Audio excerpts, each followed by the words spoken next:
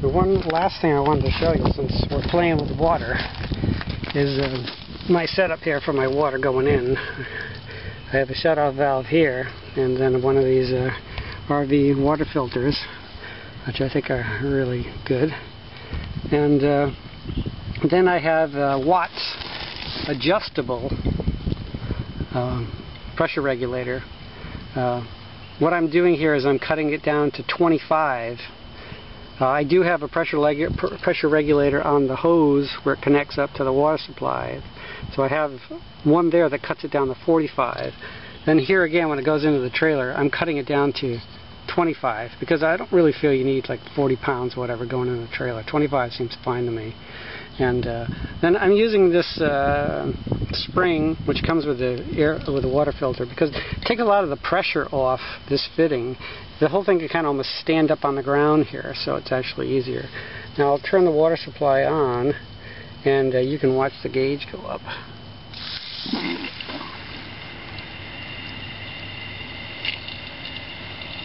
Now you'll notice it's staying pretty low. It's only at 10 pounds right now because we're filling the tank.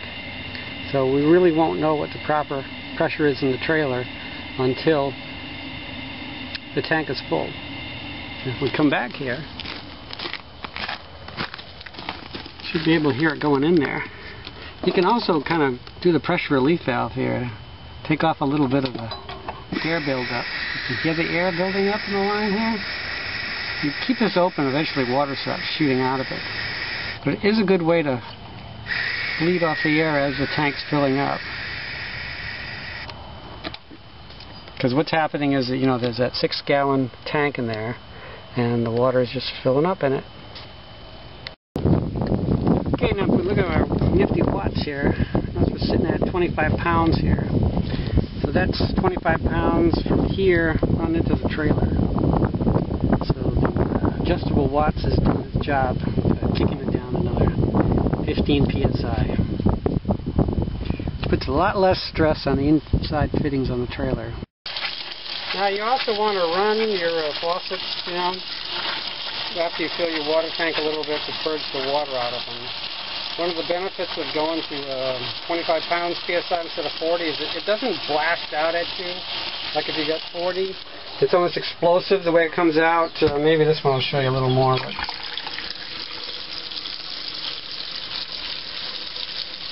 But we want to do this for both lines now. We want to do it for the hot and the cold water. The cold water looks pretty clean. Or pretty gassy. Hot should have probably more. Now I don't have it on. I just have the... Yeah, it is in there. So that's like really explosive when it's 40 psi, but not too bad at all at 25. There's a pretty big air bubble here. We got absolutely nothing coming out, but that's good. That's what you want, because what's going to happen is it's going to just percolate on up as it should. One thing you can do here is take the screen off the bottom here, just in case there's some little tiny particulates. Maybe I can get it off here. Turns counterclockwise, yeah, comes off. And that will, and here it makes a little different sound when it's off. It will eventually come out once all the air is out of it. That's very exciting. Let's stop here. The only thing that's a little anemic at 25 pounds psi is that you will notice the actual flushing your bowl filling is a little slow. Of course, you can always wash down your bowl if you make a mess of it with the, the shower head up there. You can just take it down and squirt it around, which isn't a bad idea. This is just another thing you want to make sure you get the water out of the air out of, I should say. And check your seal.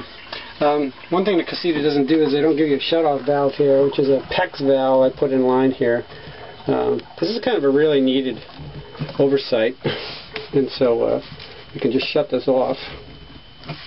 And when that's off now, we can drain out our toilet completely. And we don't have any more going on here. Now, in the marine industry, we use a thing called head lube.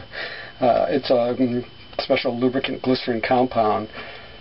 I'm going to dump a little in here because this seal is going to last a lot longer, or this rubber, if it's got some special head lube lubrication. And that's probably another little tip.